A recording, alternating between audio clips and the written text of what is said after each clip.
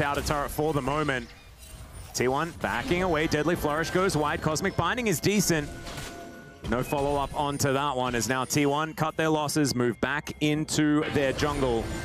And Keria actually looking for Elk here. Tempered Fate is going to connect. The Cosmic Binding is so good as he takes matters into his own hands. And now Fake is able to help lock down that kill. There are the resets. Special delivery of Knight as well. As T1 in this team fight looking good, but in comes Spin. Can they actually deal with it? Knight now getting taken down solo. There's a shutdown gold given over to Gumayusi. We said they had to come alive, and I think they may just have. I think they just have. 2 kills to Guma. The snipe coming out. We're not done yet. Oh, Keria finds a meep slap. As Shun, he has to flash. Deadly Flourish, too scary, coming through the floor. And T1,